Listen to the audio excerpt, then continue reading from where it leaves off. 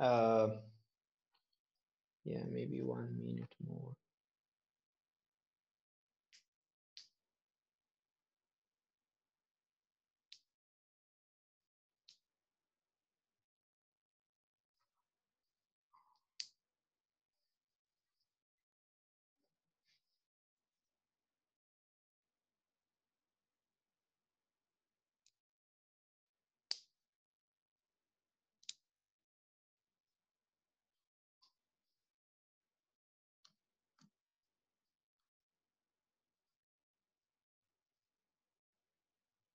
Okay, so let's start. So to begin with, there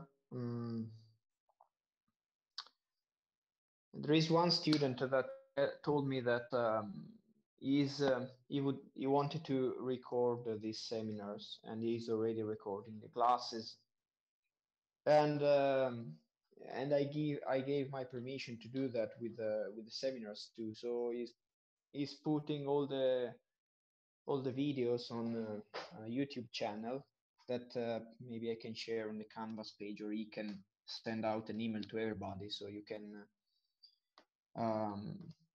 give a look to the classes maybe when you're at home, or I don't know.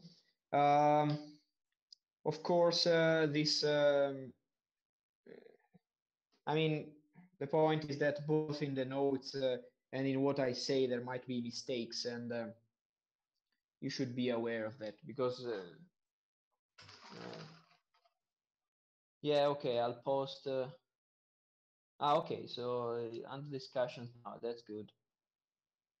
Um, so you need to be aware that I might say wrong things and write wrong things too, because I am essentially talking to myself for 2 hours, and I have literally no feedback from you. So which is very helpful when doing classes to tweak and to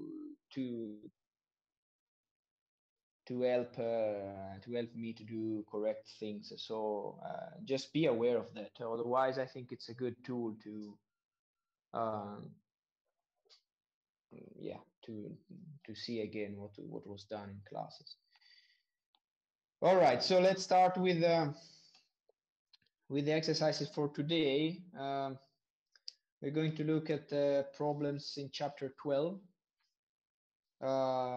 section 1 and section 2, and then maybe uh, a little bit to the exercise sheet number 1, if we have time. So I'll start immediately with exercise number 5 in section 1. Let's see. So this will be first to give a little bit a look about domains of functions in several variables, and maybe a bit of plotting them. And how the hell do I, yeah. And then we will compute a bit of limits, which is very important, a very important topic. Computing limits in several variables is quite tricky, and we'll see why. So let's see, we want to, let me also go to the correct page in the book.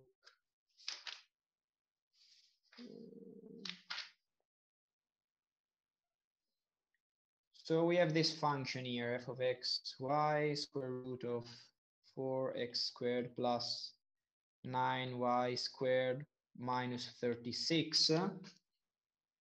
And we want to specify the domain of this function, so domain of f. So what is the domain of f? Of course, we have a square root, and then you know that the square root, what's under the square root must be greater or equal than 0.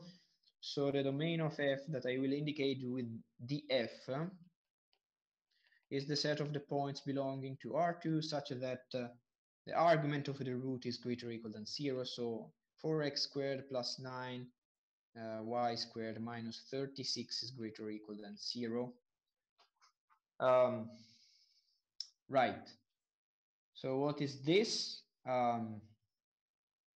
If we want to draw, if we want to sketch this this set in a plane, you might look at the equation. So sketch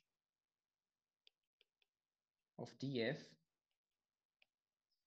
So let's look at the expression with without the less or equal, but with just the equality here. So we have this 9 and this 36. So this gives us we simplify by 4, we get a 9 here, and then we get 4 here equal to 1.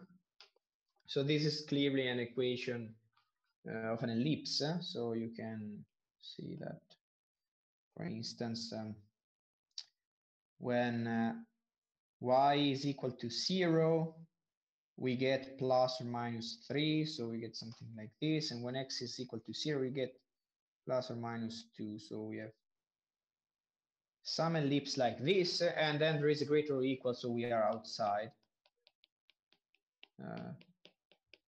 So this set here is df, it's the domain. Outside this potato, very asymmetric, but yeah.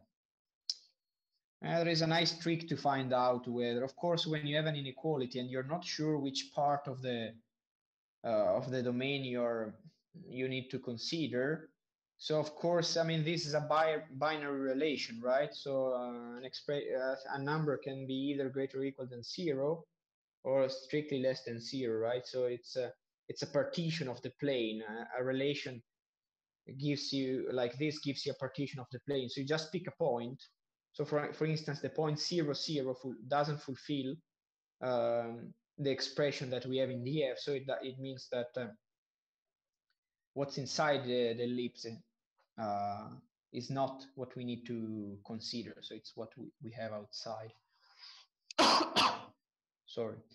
Okay, so this is something easy. We go ahead with something easy too. Exercise number 7. We have a function here with a logarithm, and still we want to determine the domain of this thing. Okay, let's see.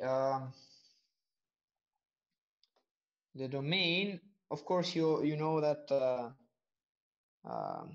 the logarithm, the argument of the logarithm must be strictly greater than 0.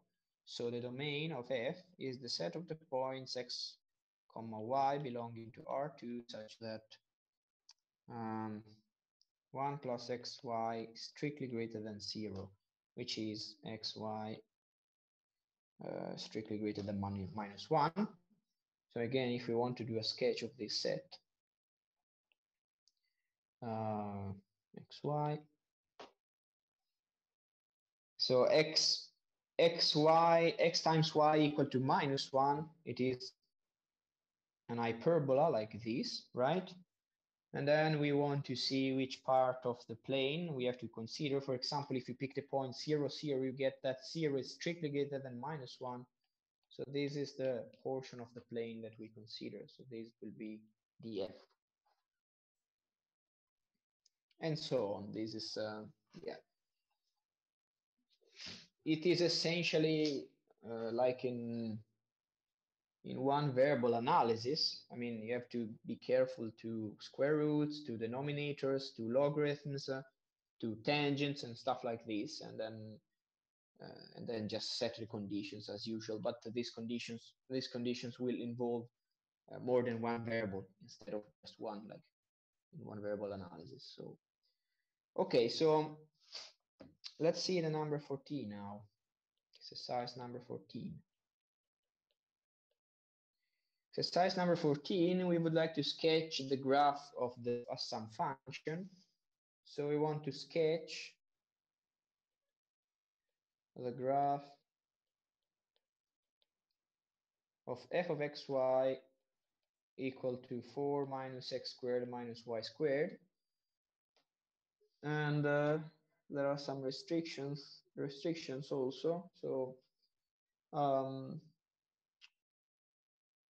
so f is restricted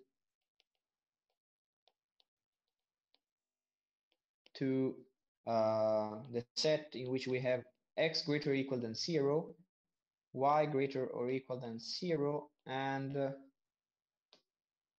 x squared plus y squared less or equal than 4. So this is our restriction. So it's not just f on the entire plane, over the entire plane. It's just this. So let's try to sketch it. So what do we have? We have something like this. So we know already that we have to stay within the first octant. So we will have, yes, and then you can see that, I mean, the maximum of this function that, okay, I write it here. Otherwise, I need to go back and forth continuously. Okay, so the maximum of this function is attained at x equal to 0 and y equal to 0, right? And it is equal to 4. So this is the max. So this is f of 0, 0 is equal to 4. And then, I mean, okay, so we need to stay within that cylinder. So we will have something like this, I guess. So yeah, and we have circles here.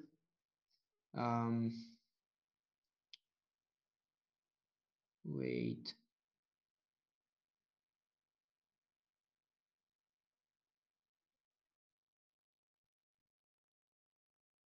Okay, so yeah, it has to be less or equal than. Confused now. Wait a second. Yeah, okay, yes. So yeah, this is a very ugly picture, but we have to stay within this limitation here.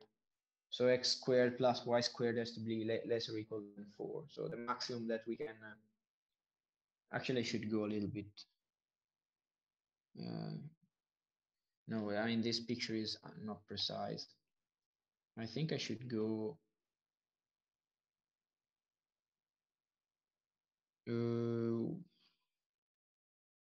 I should go a little bit more down here. This is supposed to be like this, I think. Yes, because on that circle we have that the function is equal to 0.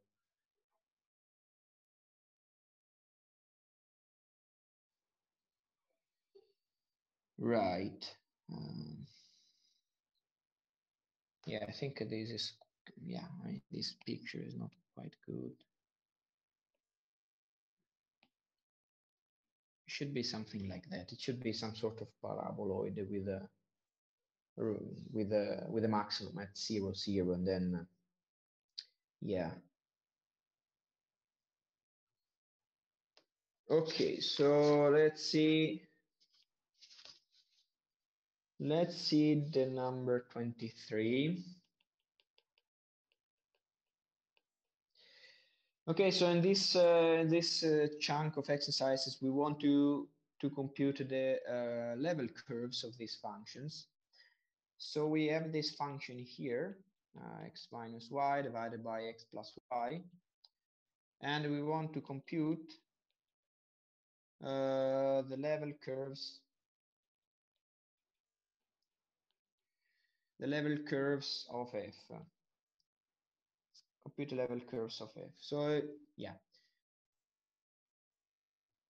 Let's see. So level curves are computed by setting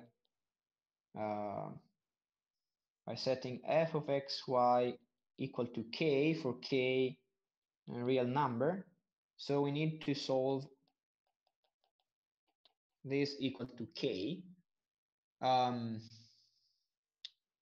Right, and of course here we need to assume that x is not equal to minus y, otherwise we have, okay, we are actually outside the domain of this function, so we can assume safely this thing. So we multiply both sides for x plus y, and we get this. And if we shuffle around, we get y is equal to 1 minus k divided by k plus 1 times x. So these are straight lines, right, passing through the origin. And depending on the value of k, we will have different angles. So for instance, I can draw some of them. So for k equal to 0, we have x equal to y. Yes, for k equal to 0. For k equal to minus 1, we get this y-axis. Maybe it should be consistent with the notation. So this is y. X equal to 0 for k equal to minus 1. And then for k equal to 2, you will get something like this. What is the, let me check.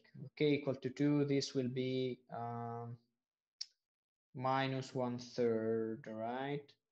So we'll get y equal to minus x divided by 3 for k equal to 2 and so on. You might want to, yeah, for k equal to 3, you get minus 1/2.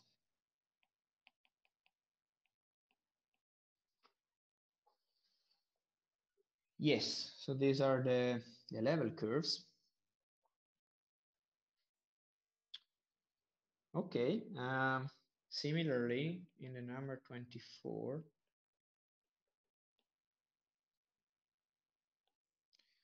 we want to compute the level curves of this function here, y divided by x squared plus y squared. Level curves. The level curves again are computed by setting f of xy equal to k, for k being a real number. So what do we get? We get y divided by x squared plus y squared equal to k, which implies that y is equal to k times x squared plus y squared.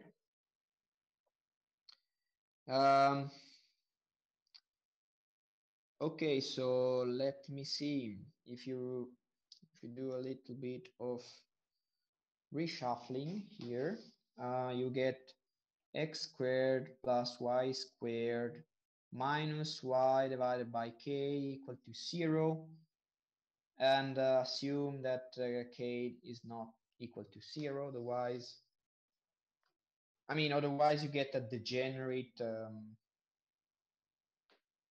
level curve in some sense, because you get just a straight line. You get y equal to 0. Okay, so maybe I will specify that later. What is this? This is clearly a circle, but how do we get the right equation? So yeah, let me just cut this so I have space to put the equation.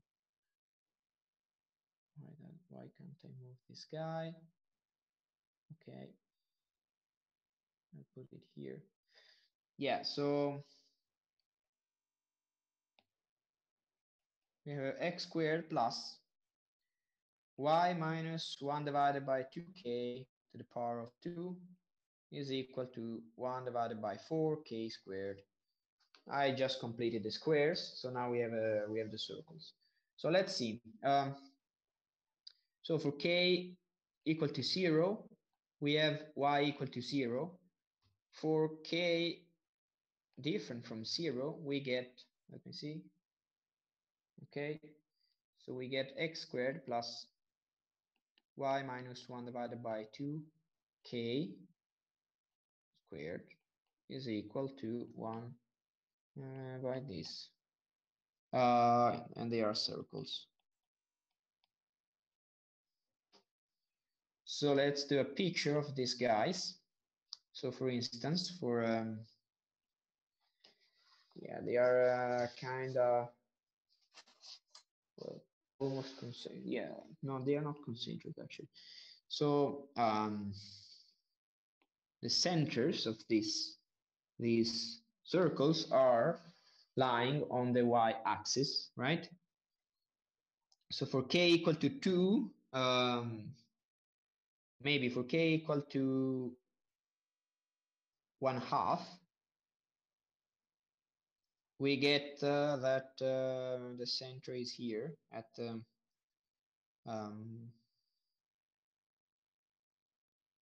0, 1, right? Okay, for k equal to 1/2, then what's the radius then? 1/4, it simplifies, so radius 1. So the circle is something like this. And if we take the k equal to 1, for instance, so this will be k equal to 2, no, 2 1/2. If we take k equal to 1, we get the center is here at 0 1/2, and the radius is 1/2 again. So we have this smaller circle, k equal to 1, yeah, and so on. You can do that yourself. You have a family of circles in that. So these are the level curves. This, and we look at the last one of this. Excuse me, can I ask? Yes, sure. Regarding the previous exercise, 23. Yes. What if we get the level curve y equals minus x that is not in the domain? Is that included or not? We get x equal to, we didn't get the level curve x equal to minus y because x equal to minus y doesn't belong to the domain of the function. So we are actually outside. Okay, so the domain we cannot get that one. No. How about like the origin? Do we get that? No. Well, that's no. We don't. I don't think we get it. I mean, the origin doesn't belong to the domain of this function, but it might be that this function can actually be extended by continuity at the origin, but this is not clear. One has to compute the limit. I don't think this is true.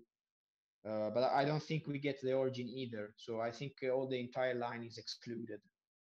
To see if the domain of f doesn't include the origin, but one can always compute, and I will say that just after this last exercise, one can always compute this limit that I'm writing here and try to figure out if this limit exists or not, right? If it doesn't exist, then the function cannot even be extended by continuity at the origin.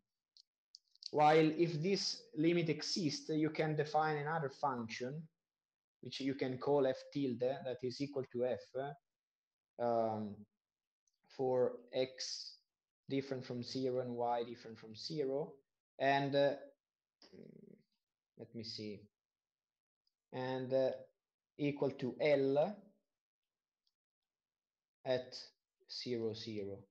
So this function, in some sense, can be confused with the original function f because the limit exists. So you confuse the two things. But this is something. This is a little bit subtle thing. So we will see examples when we compute limits. I don't think in this case the origin will belong to even to the domain of the extension. So yeah. Okay, thank you. Right, you're welcome.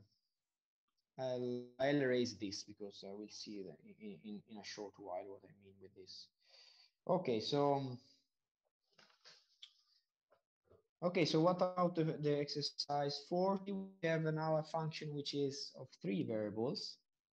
So this function here, z squared. Okay, so in this case we don't talk about level curves anymore. We talk about level surfaces. And if we have more than 3 variables, you will talk about either hypersurfaces or manifolds. So level manifolds or level hypersurfaces. So level surfaces. So of course the domain of f is equal to z different from 0, right? We can't divide by 0. Level surfaces are obtained as in the same way. you set equal to k for k being a real number. So I'll simplify already something here. You get k times z squared. All right, so what do we get here? So we have to do a little bit of distinction. So we have three cases. So cases. Case number one, if k is strictly less than 0, then the level surfaces are just empty sets, right? Because on the right hand side you get a negative number, while on the left hand side you have a positive number. This can't happen. So level surfaces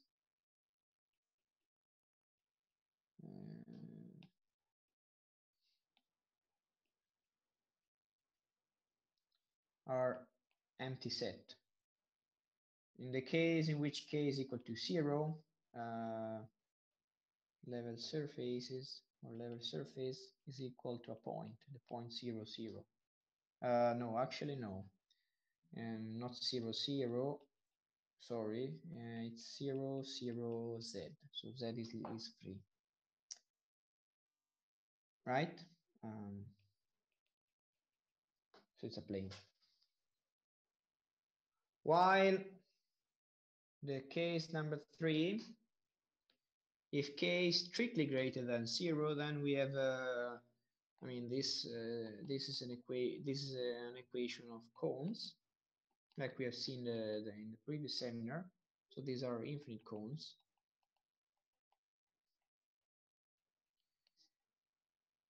And if you don't remember that this is an equation of cones, you can either do a little bit of quantitative analysis, like I did myself last time, or you just go to page 596 of your book, edition 8, and you look at the list of the equations, and you'll see that these are cones. So yeah, so we found the level surfaces of this function. Okay, so this is something preliminary about functions. And now we will go a little bit deeper into the analysis of local behavior of functions, right? So what happens to a function when we have denominators, and we will learn how to compute limits. So the next hour, I would say, I think, it will be dedicated to computation of limits in several variables, and to clarify this notion of extension by continuity that I was talking about right before when I got this question. So, okay, so first of all, let's see, we want to compute the limit for x, y that goes to 0, 0 of the function x squared plus y squared divided by 1. Okay, so all right, so a common technique to attack this kind of problems is to use polar coordinates, right? So we have seen polar coordinates in the first seminar. What are polar coordinates? You parameterize your plane using angles and radiuses. And it's very common to try to compute limits using polar coordinates, because sometimes they simplify the expression. But so we can try. So usually, okay, not usually, but one possibility is to use polar coordinates. So I recall that polar coordinates are just x equal to r cosine theta and y is equal to r sine theta. And then we pick r being strictly greater than 0 and theta being between 0 and 2 pi, actually greater or equal. Yes, so if you do this change of variables, and then you just take this guy here that I can call f of x, because this is a function. So f of xy can be written as f of r cosine theta, r sine theta. So you do this change of variable, you substitution. Then you get r squared cosine squared theta plus r squared sine squared theta divided by r sine theta. So at the numerator, you see that you get just r squared, and the numerator you get r sine theta, and then this simplified, and then you get r divided by sine theta. Okay, so this expression actually doesn't really help, because one at this point would like, since x and y goes to 0, one would like to one would like to send r to 0, right? But this expression r divided by sine theta is not clear what happens, because the theta now is free, right? It might be very, very close to 0. It might move with r.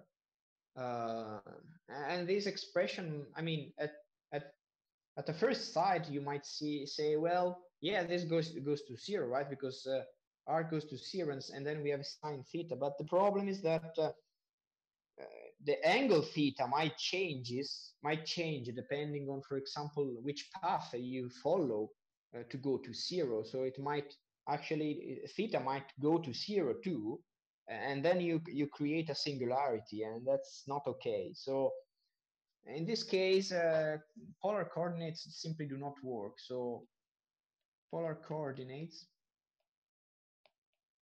do not work here.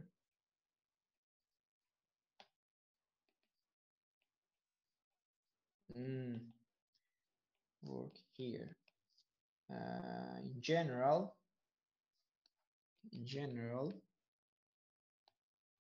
to use polar coordinates,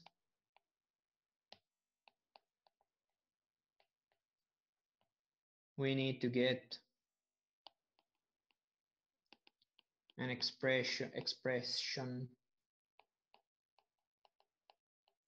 in R only, or an expression, I don't know how to write today, expression that can be controlled, bounded above by R, by some g of R, let's say this.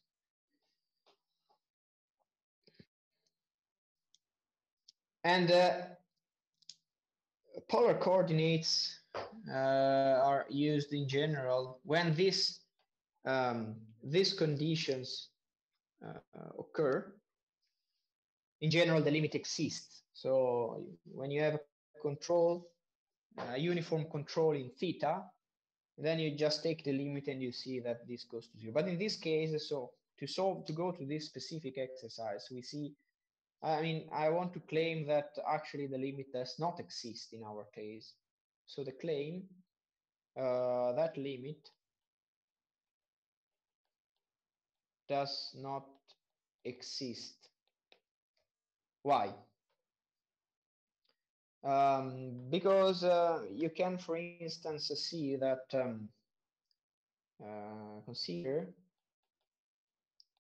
the curve phi1 defined by t that goes in tt, so it's just a straight line, right? So if you do the composition between f and phi1, you get, sorry, this is just a function in one variable.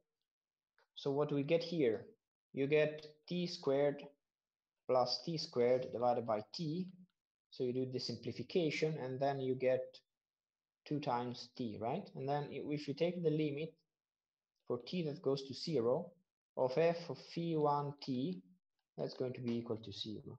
So it means that the limit along one straight line of this function is equal to 0. But if you consider instead now the curve, take now the curve phi2 t that goes into the square root of t, right? That's a different one, that's a square root. So take again the composition here. what do we get? We get t plus t squared divided by t. And then you just divide by t, you get 1 plus t. So now the limit for t that goes to 0 of 1 plus t, that's equal to 1. So the conclusion is that we have two different curves along which the limits are different, right? So along the one straight line we have 0, along this square root we have 1.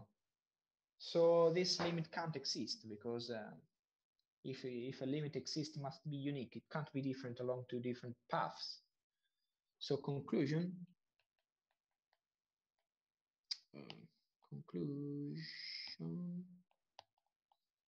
the limit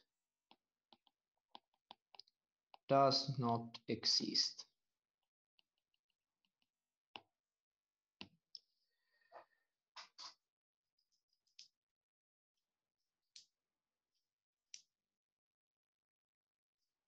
Yes, so, okay, so I would like to stop for a couple of minutes here. I see there is a question. Could you reiterate your point on using polar coordinates? Yes, okay, so what I mean, we will see examples, and this is actually something that students usually do wrong also in the examination. So it's important that you get it correctly. So in general, polar coordinates are used to prove that a limit exists, right? Because, so let me do an example. We will see examples, but let me do an example. So very simple example here. We take some function f of xy equal to this thing here. Actually, no. Let me make it a little bit more hard. So we just have x squared. So we have a function that does not depend on y, but we don't care. So we want to compute this limit for xy that goes to 0, 0 of f of x. And let's suppose that, I don't know, for some reasons we don't see that the expression is that easy, and we want to use polar coordinates to prove that that this limit exists, right? So if we use polar coordinates, we get that this limit turns into a radius that goes to 0 plus of what? We do this change of variables and we get r squared, and then we have cosine squared, right?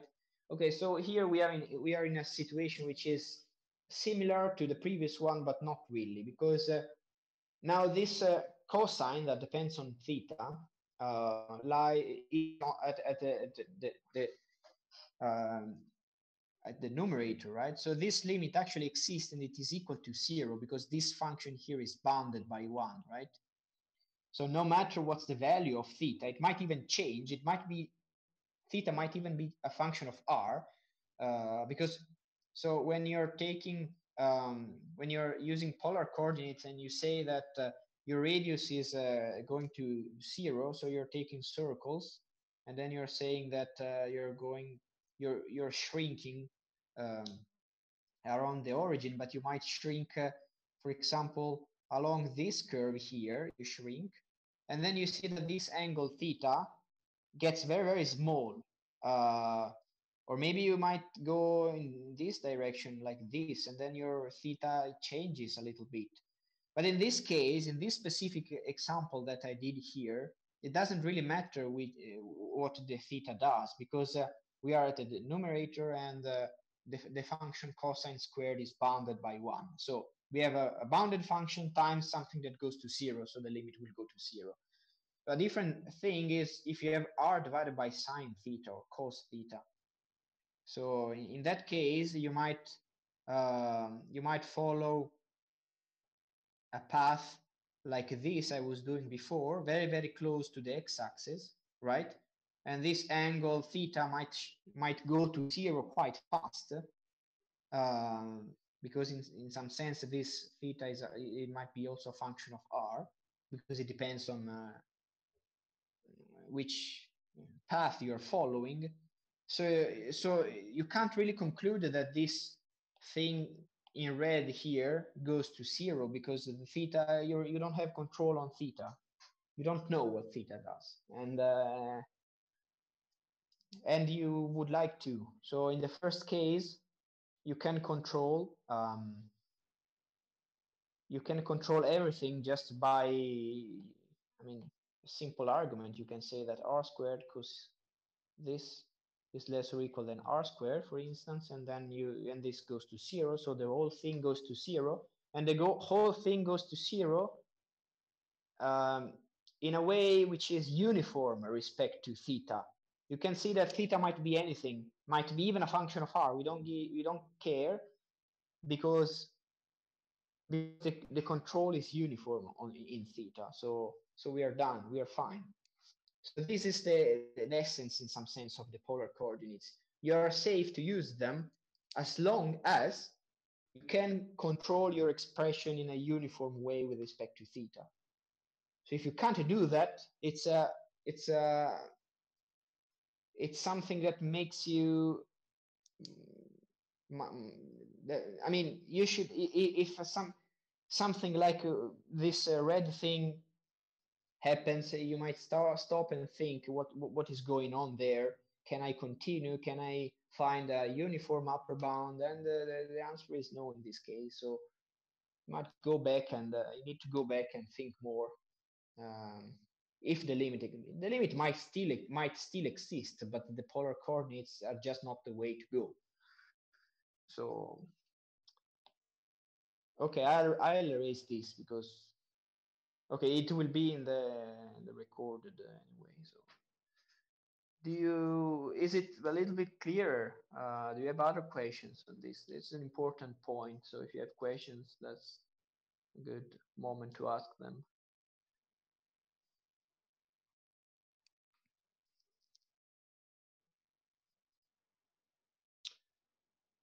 Okay. Okay, let me go ahead then. We have number 5.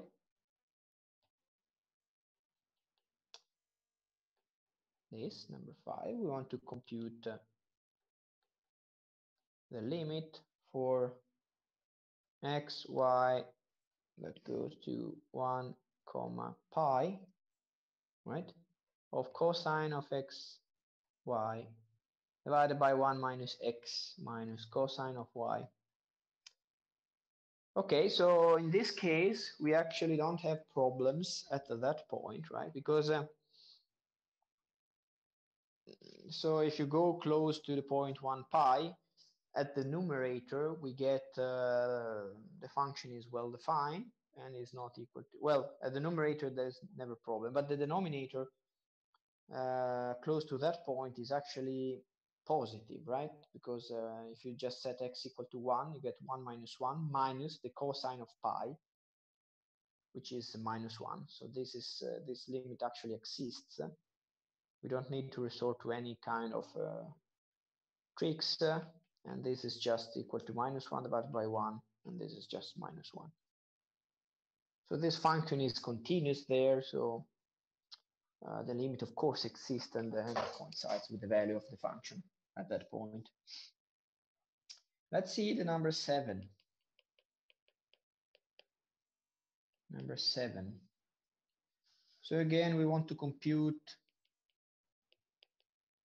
limit for x, y that goes to 0, 0 of y to the power of 3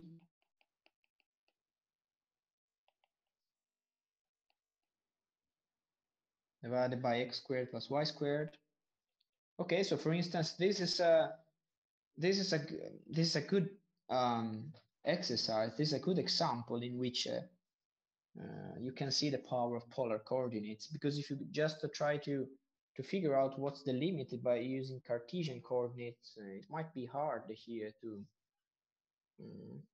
get the value. But if you do polar coordinates here, what happens? You just have not a rho. Sometimes I might write rho instead of r, but they are the same things. So you get sine to the power of 3 divided theta. And then here you have just r to the power of 2. And this simplifies with this power. I lost the limit, but the limit is here. R plus or r. 0 plus. And this is clearly equal to 0 because we have again a bounded function, which is assigned to the power of 3 of theta, times a function that is infinitesimal, right? So the limit must be 0.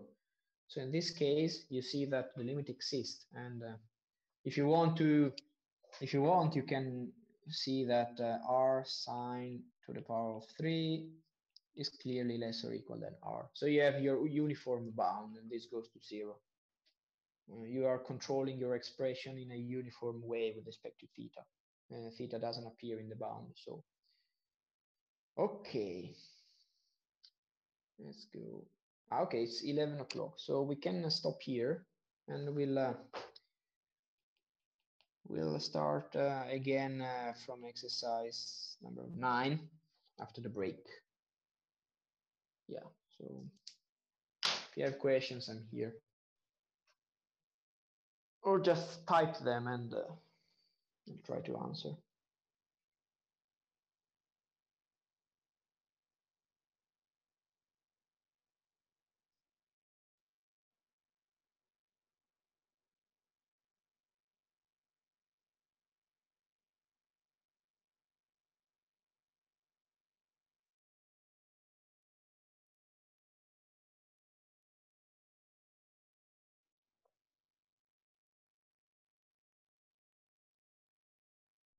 A question.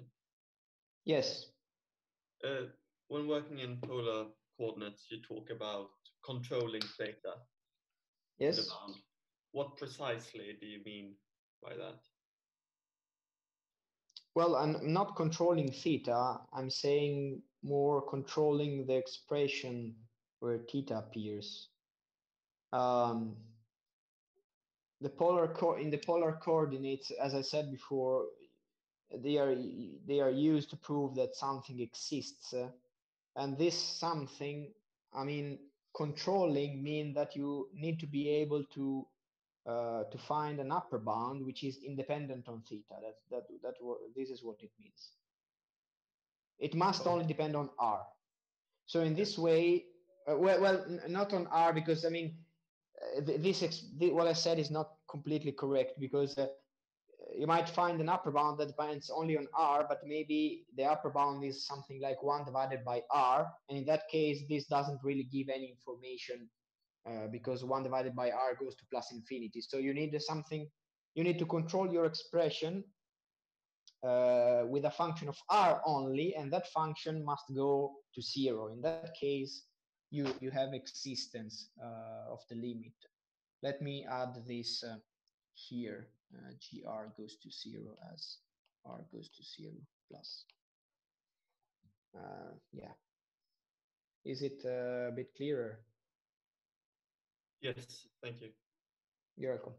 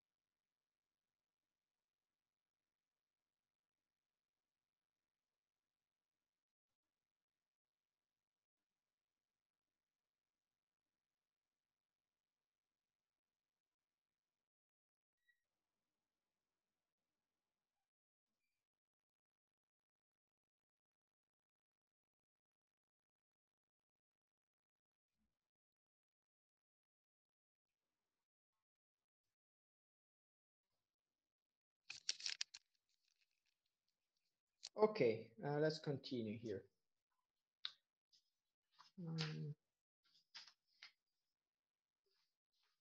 We were at exercise number 9. Other questions? No? If you have questions, just stop me. Let's see if I can find my notes.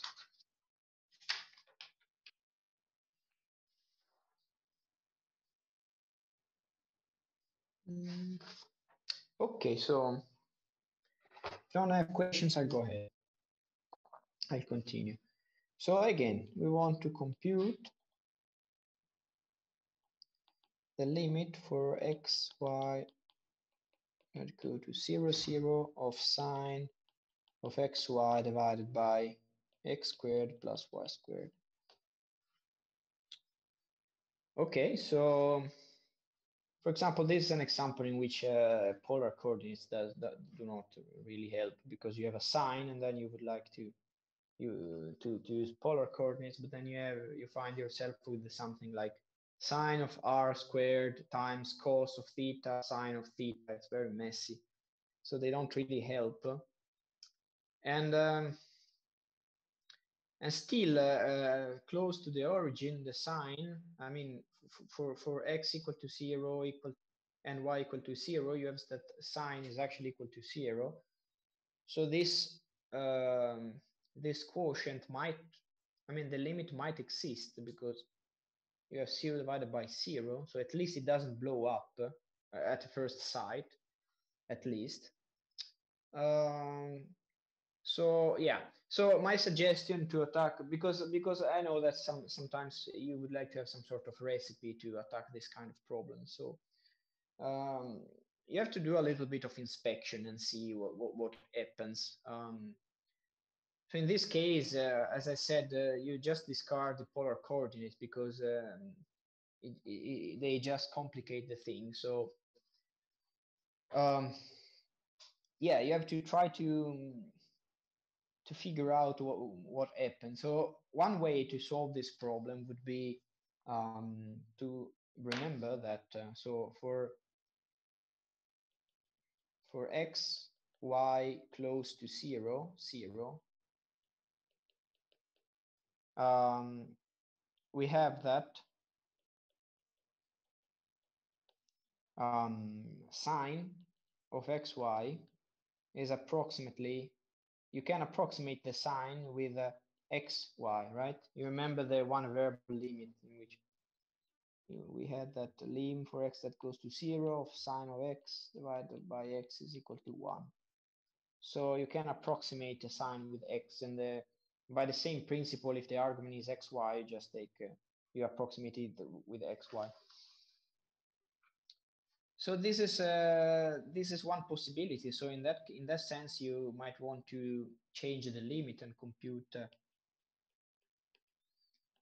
lim for xy that goes to 0, 0 of xy divided by x squared plus y squared instead.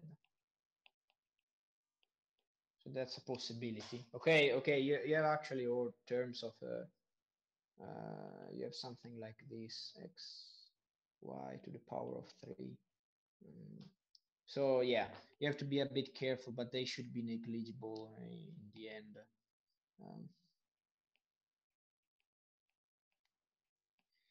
So this is left for you as an exercise because I didn't want to do this solution. My solution is simply, well, a possibility that you have to try different curves, to try different straight lines like I did before, and to see what happens. So in this case, it's very easy because you try the first two straight lines that you can think about. They are the ones that will give you some sort of answer, because take the curve phi1 for t that goes into 0t, and then you do, okay, so let me call this guy f of x, y, f of phi of t, that's equal to 0 divided by t squared, so it's actually equal to 0. So along this line, the function is constant, and it is constantly equal to 0. And then you can take another curve, phi2, that I took to be t that goes into tt. Now this is a straight line x equal to y. So you have that f of phi2 of t. This is equal to sine of t squared divided by 2 times t squared. All right. So now the limit for t that goes to 0 of sine of t squared divided by 2 times t squared, that's equal to 1/2 for the same reason, because you can approximate the sine of t squared with t squared when t is small. So the conclusion is that the limit does not exist. The limit does not exist. And that's because the limit is different along 2 different paths. For the existence, you would need the same limit along all possible paths. Yes. Okay. So let's see the number 10.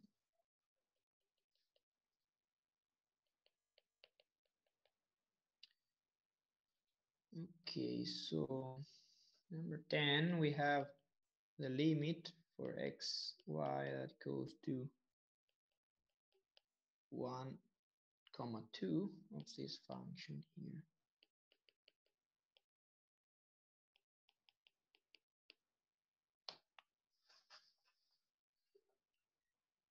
Okay, so this is one of these cases in which you see that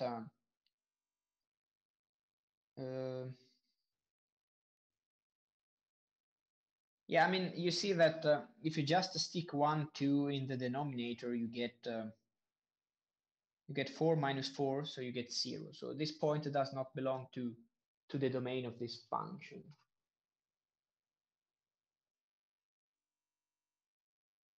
Yes, okay, okay, let me go back to the previous page and to answer this question of Zoe. How do we know which path to choose? We don't know. We don't know. So if there are exponents, or if you have like polynomials or things like that, it should be quite clear, or at least if you investigate a little bit, it should be quite clear if there is like a dominant term that might, you know, lead your function to some value or to some other value. But a priori, you don't know that. I mean, that's why these kind of limits are a bit tricky, because you don't know which path you have to use. And indeed, I wanted to, when I'm done with these exercises, I want to leave an exercise for you that I cooked up myself, exactly to show this concept that you can try simple paths and they won't work, but still the limit does not exist, because there are two paths along which the limits are different, but they are hard to find. So it's a bit tricky. Okay, so what about this? So this is one of these limits I was saying that. Okay, so this point doesn't belong to the domain of this function. Nonetheless, you can see that. So this is one example of these removable singularities, right? Because if you collect an x at the numerator, what do we get? We get this, and then on the denominator, you see that that's a difference of squares. So you can actually write it like this. So these two guys, they simplify, right? So we still have that this is the limit of x, y that goes to 1, 2, and this of x divided by 2x plus y, and this is going to be equal to 1 divided by 4. So in this case, the limit exists. So while the function is not defined at 1, 2, the limit still exists, right? So this means that, I mean, you can extend your function by continuity at the point 1, 2, and the value of that function will be 1 divided by 4. Yes. So it's like, yeah, I mean, it's like the one variable case in which you have this removable singularity. So for example, if you have the function x divided by x, strictly speaking, this function is not defined at 0, because you would have a nonsense expression, 0 divided by 0. Nonetheless, you can extend this function such that its value at 0, it is equal to 1, which is the natural, so you get a continuous extension of this function. And this principle applies here also in these two variable or several variables cases. So okay, so let's see the number 12.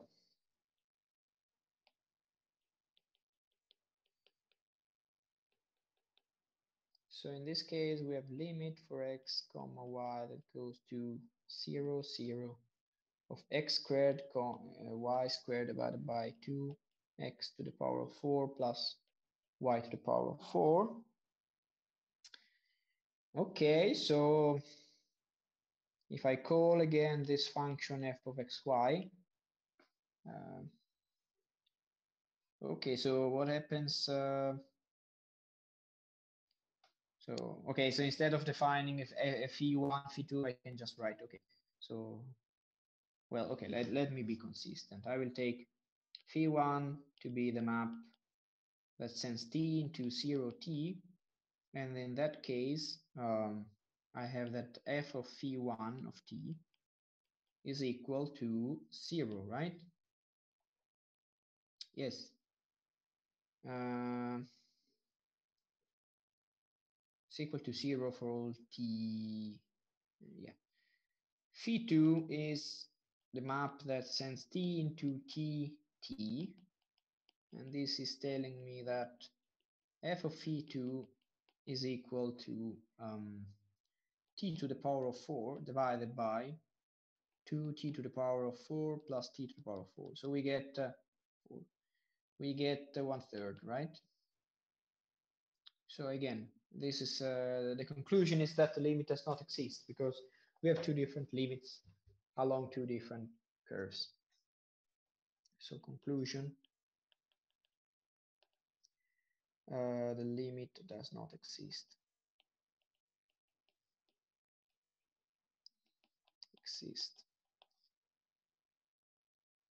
Okay, so let me show this example. I think this is not in the book, so but I think it's a nice example to show. Let's compute this, not in the book.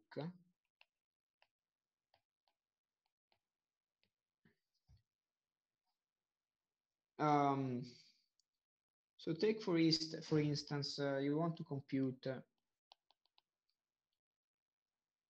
the limit for x comma y that goes to 0, 0 of the function x y to the power of 5 divided by x to the power of 3 plus y to the power of 8, right? This is so. Yes, I'll show you the last page here. Just let me know when I can move.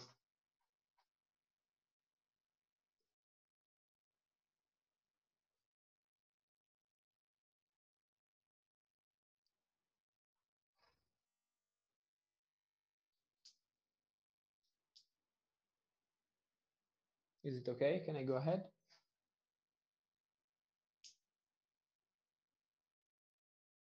Okay. So this is actually, I think it's a good example because if you try those simple curves that I tried so far. So for instance, take this, and this is equal to 0, right? And then I want to try tt instead. And this is giving me t to the power of 6 divided by t to the power of 3 plus t to the power of 8, right? You can see that here the leading term is t to the power of 3 at the denominator, so we get this. So you simplify and you get 3, and this still goes to 0 for t equal to 0. So this doesn't work either. And then I try, well, I say, let's try with this instead. T to the power of 2 comma t. Okay, I'll go in and I try to see if this is enough.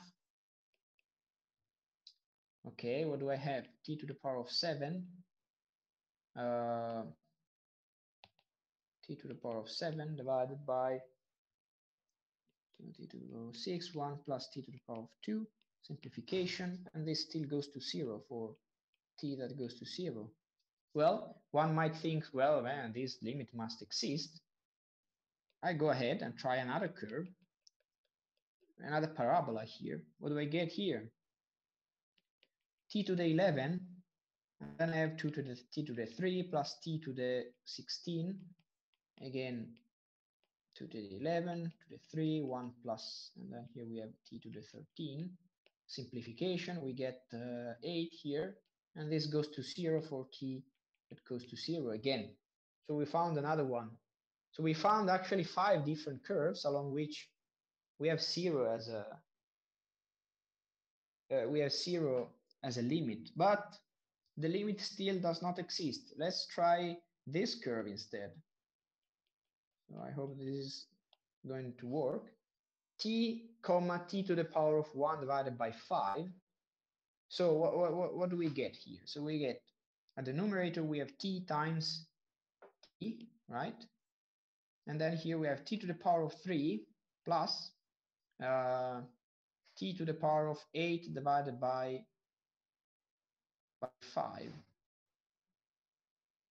Okay, so maybe I missed actually.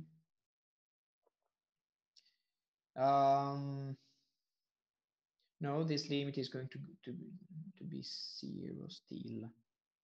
Okay.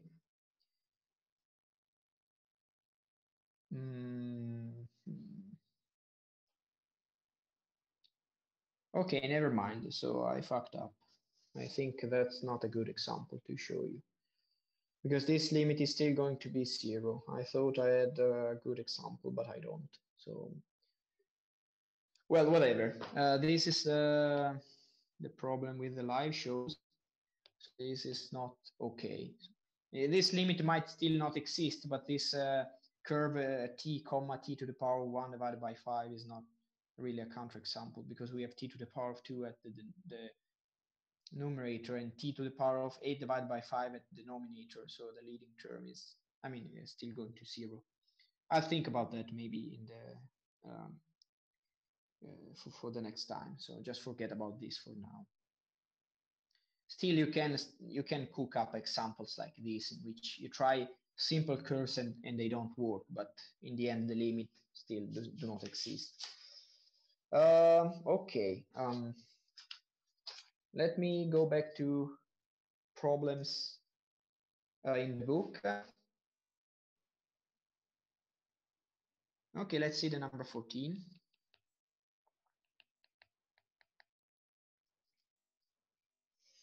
What's the number 14?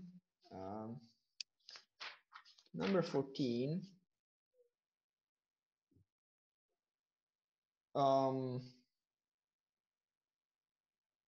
Okay, so the question here is slightly different. It has to do with the computation of limits still, but it's rephrased a bit. So the question is now, how can the function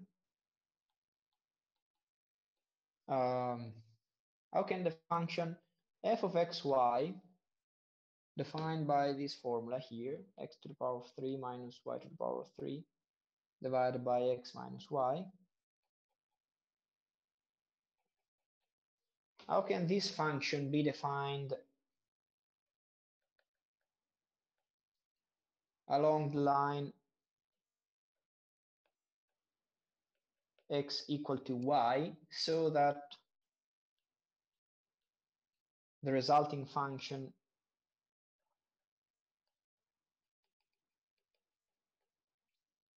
is continuous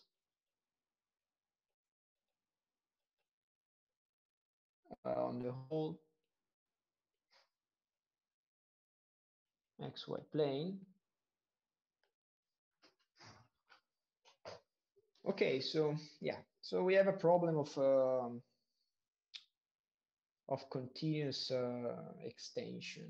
We want to extend our function such that so yeah, because now we have a function that is not defined along this line, right? This maybe I should make it red instead.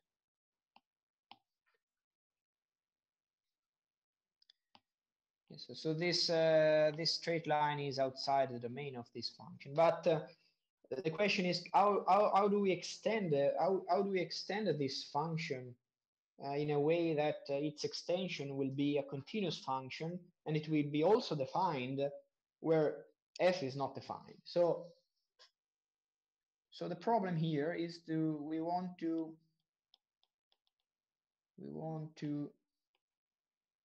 find a continuous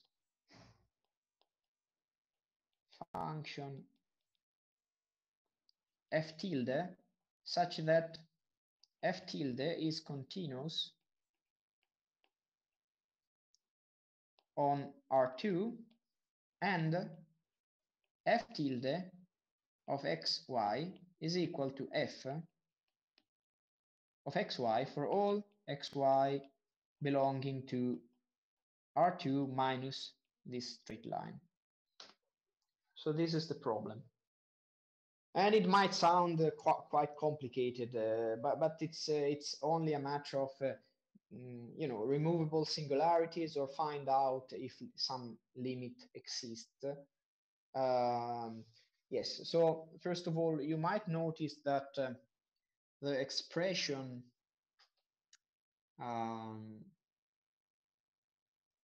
x to the power of 3 minus y to the power of 3 divided by x minus y, you can factorize what the numerator, and you get x minus y times this divided by x minus y, and then you just simplify these two guys. So the resulting thing is this object here, this expression x squared plus x times y plus x y to the power of 2.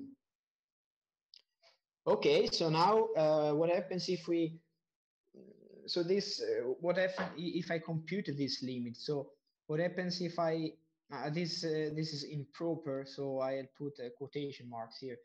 But what happens if I say, well, x has to be very, very close to y in this expression? So this is going to be 3 times y squared, right? So, and this will be our extension. So because this singularity is removable in some sense, we could get rid. And then once you remove the singularity, you can see that this limit that I put on quotation mark exists in. So our resulting function f tilde will be f of x for x belonging to this set, and 3y this for x equal to y. So this is our function. This function is continuous because it has been constructed to be so, because the limit exists, and it is defined in the whole plane. So this is our continuous extension. Okay. Question. Yes. In the limit, is it yes. x going to y? Yes. So that's quite yes. That's true. It's quite improper to write x that goes to y because I mean, sorry, I have a problem with this pen. Okay, this should be. So it's not really x that goes to y. It is more a way to indicate that I want x and y to be close to be the same, right? That's why I put quotation marks on the limits. It's not a real limit, but it's just to give the intuition of what is going on. Okay, thanks.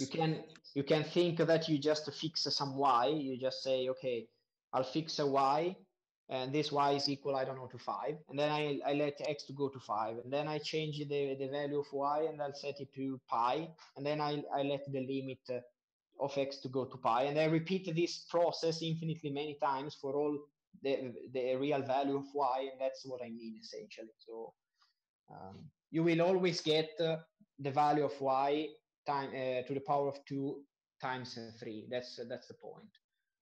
So okay, other questions?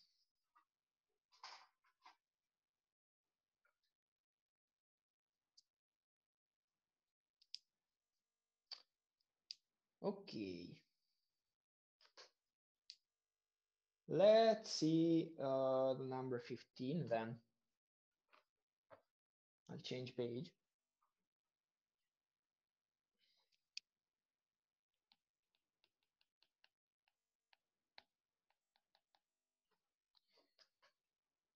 All right, so we do have a function f of xy here, x minus y divided by x squared minus y squared, and we have a bunch of questions to answer to. So first of all, number 1, compute the domain. I don't like this. Compute the domain of f. Right, so the domain of f is nothing but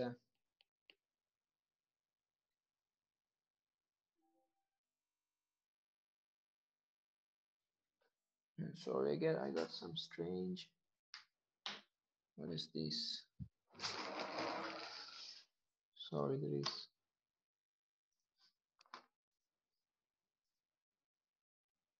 Oh, no, that's something that doesn't.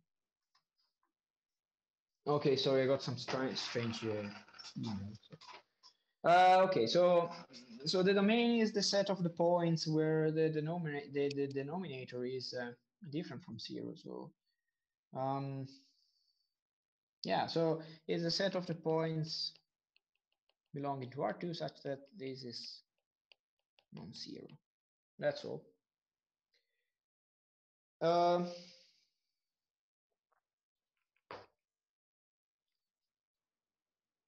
Then we have another question. So does limit for x comma y that goes to 1, 1 of f of x exist?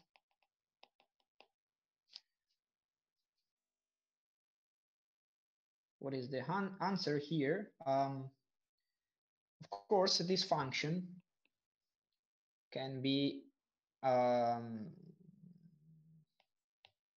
okay, so x minus y divided by this is equal to, these are different two squares, right? So you can actually simplify this expression, and this leads us to say that actually the lim does exist, and it is equal to the lim for x comma y of this, and it is equal to 1/2. So yes, the limit does exist, and it is equal to 1/2. All right, so then there is another question,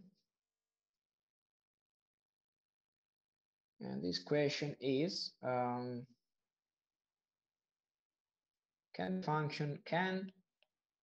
f be extended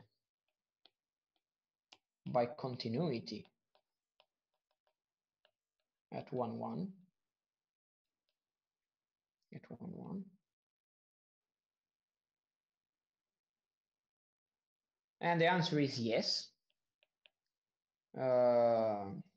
By setting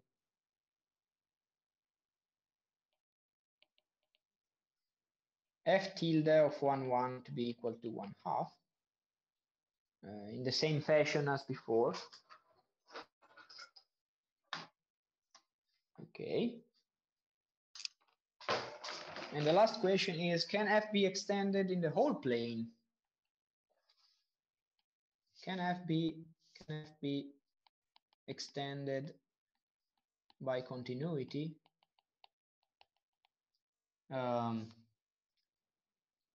everywhere in the whole R2 plane?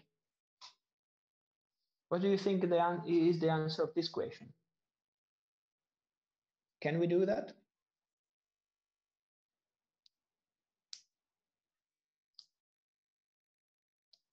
I'll go back and show you again there.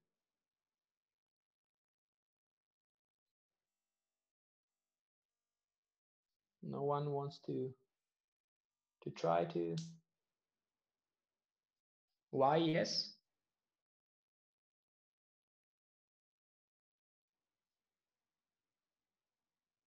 Yes, exactly. Not at y equal to minus x. That's the answer.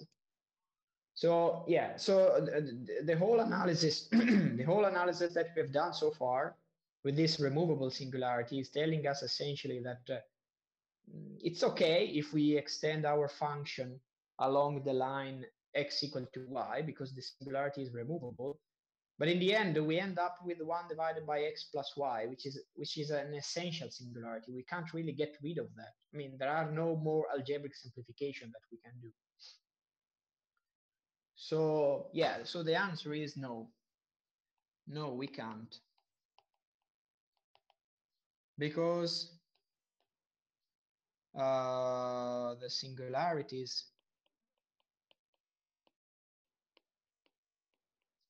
on x equal to minus y are essentials. Essential. Let me write like this. So you can't remove them anymore by manipulating the algebraic expression of the function. And you can try yourself. You just take try to compute the limit of that thing for x that goes to 1 and y goes to minus 1. You get that it is simply blows up, and there is no way to make it work. So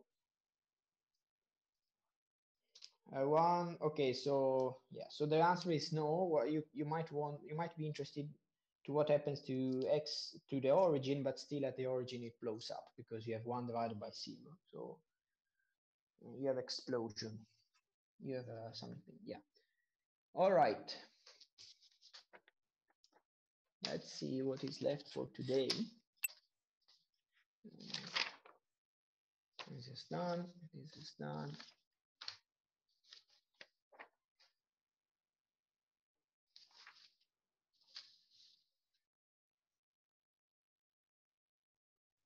Okay, so there is what was the number of this one? 15. Okay.